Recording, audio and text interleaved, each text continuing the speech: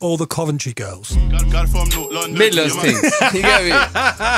We had to do it, man. We had to do it. It's the Pyro Radio. Hashtag J Fresh and Friends, name the show right now. I'm joined by our next guest who is repping Coventry to the fullest. And always Coventry girls. Doing my thing, man. Scar in the place. Welcome, bro. What's happening, man? Big respect, man. What's happening, man? You come all the way. All the way, man. Oh, every single time. Thank you very much. Thank you very much. We appreciate it, man. Now, do you get vexed by the fact that us Southerners refer to different parts of the middle of the country as the Midlands? Does that annoy you? Because I know it annoys people from Nottingham, Derby, Wolves a lot. Nah, man. I mean, if you're from the Midlands, it's Midlands, innit, man? It's like saying, yo, if I live in London and like you're saying, oh, you guys are from London, like, you know what I mean? It's the same thing, bro. You know what I mean? Honestly, everyone approaches it differently. You've shot me down with that because in the past I got told off for calling it Midlands. No. It's good, man. It's good, man. It's all good, man. It's all good. Man. But yes, thank you for joining us, my friend.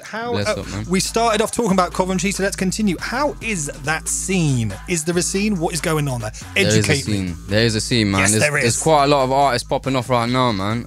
Especially names that you're probably familiar with anyway. I ain't gonna say any, but yeah.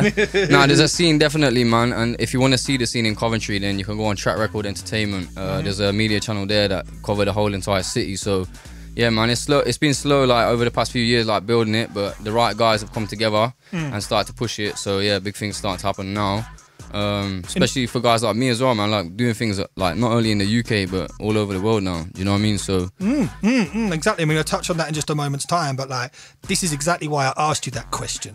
So people need to hear it in your voice, saying that things are happening in your area, media channels, record labels, DJs, everything, MCs, the lot, because the game has changed now. It doesn't matter where you're from. It's digital. Come on. Do you know what I mean? Create that fan base. You used to go to the game, but the game comes to you now, man. Do you know what I mean? You ain't got to leave your live stream. Do you know what I'm saying? So yeah, man, I think it's a good time to be in music, man. Do you know what I mean? And because you have been in music for like a hot minute now, you've kind of seen the early shift of that digital into where we are now. Definitely. So from your point of view, how has that made things different or easier or more impactful for you? Well, you used to have to go out and sell your mixtape on road.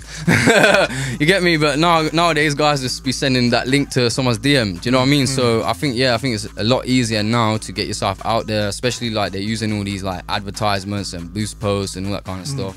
I think it's enabled the game to like move forward and get out there a lot easier than before. I mean, I don't use it, but a lot of people do, and I'm sure it works for them. So yeah, man, it's good to know. And in different cities and different territories, like some places, for example, like when I've gone to Bristol to do a club, there is so much kind of togetherness there. Yeah. And other places there community perhaps isn't that. Yeah. So how are things for you? Because everywhere is different. Coventry ain't like that, bro. You know what I mean? Everyone's in their own little cliques. Is everyone fighting to eat? Is that what it is? Yeah, that's what it is, man. Like there's not enough room at the table, fam. Do you know what I mean? There's not enough plates at the table, bro. Do you know what I mean? There's like a bunch of artists, so it's just hard for everyone to try and break through, man. But I mean, it's getting easier now because, you know what I mean, guys are so hungry and they just like ain't letting no one to like say, yo, man, guys are going to do that thing, you get me? So yeah, man, it's good. Now, I'm going to ask you the question about Jay1. The fish. So I saw it on one of your social media channels. Yeah, man. Obviously, there was a lot of frustration there. And you just let it out. Yeah, it had to be done, bro. So to anyone who missed it, man, can I have a quick recap in your words, man. please, so I'm not a hater of Jay1, by the way, man. This is strictly for the culture, fam. Do you know what I mean? So like, yo, I heard Dot Rotten Sempha, man. Man didn't pay for a beat. Man's trying to claim Coventry crown. I'm from Coventry. I'm the grime crown kid, yeah? So you're going to try and claim Coventry and you're going to send back for Dot Rotten? I'm going to send for you, fam.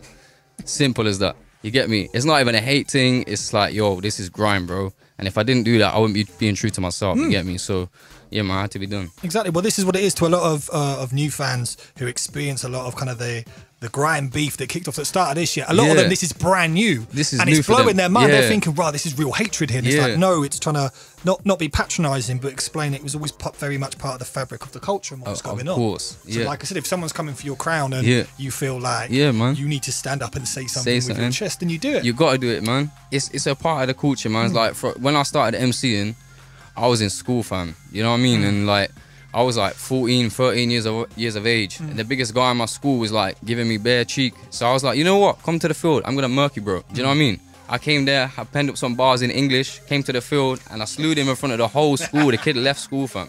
He left school, fam. You know what I mean? Made him relocate. Yeah, I made him relocate. Do you know what I mean? So, like, that's what I mean, man. Like, so when I see like guys saying, trying to claim crown, saying put Cov on the map, yeah. When man's been doing this from day, nah, I can't run, bro. Do you know what I mean? So, yeah, man. No, I like you saying it with your chest. I like the fact that every time you step in the booth to record something, you're like, I am the best. I am the best at what I do. This is what I'm here to do. This is it. It's my purpose. You're not going to step in there and be like, I'm going to make a tune. It might bang. It might bang. Nah, that shit's going to bang, bro. Do you know what I mean? So, yeah, you gotta say it with your chest, bro. Do you know what I mean? Exactly. Confidence. And release-wise, yes. 6-track EP. Fight Night Flows out now. Fight Night Flows, which is out right now. A little nod to some of your history. What, boxing? Yeah, boxing, man. Still doing it? Still training? I train now and then, but I come from boxing. My uncle was a boxing trainer, so obviously it's always been in my blood to be involved in boxing. Obviously, I got involved with a publisher at the start of 2016 after I did the Sian Anderson show, and ever since then I've been making like production releases and stuff like that. So I made Flavors last year with Jetty. That did really well in the trainer community with Style and Trend. And then obviously I got asked to make a project on fight music. So obviously all the fights are out there. You know what I mean? It was just the right time to make it, man. Do you know what I mean? So yeah, man, I got down in the studio, a few of my boys. It actually took us 24 hours to get the main body of that work done. Wow. Yeah, so we got all the beats laced, all the bars laced. Quick worker, man. Next day, like, all recorded. 2 weeks later, I had it mixed and mastered. So yeah, man. That's quick turnaround. Yeah, man. We're going to get into some of the tracks of it now. They Don't Do. They Don't Do. Tell us about that. They Don't Do. It's about, you know, you got all them guys that be talking up bare crud online and that, yeah, but they don't do what they be talking about. Do you know what I mean? Like, you got them rappers. Same in my city as well, man.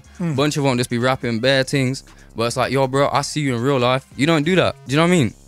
You ain't about that life. I'd love it if you introduce this for right now, man. Pyro. So yeah, They Don't Do, featuring my brother in LA. His name's Parker, Parkr. So don't get twisted, it's Parker. But yeah, man, They Don't Do, Fight Night Flows. Big up my brother Jay Fresh. We inside Pyro.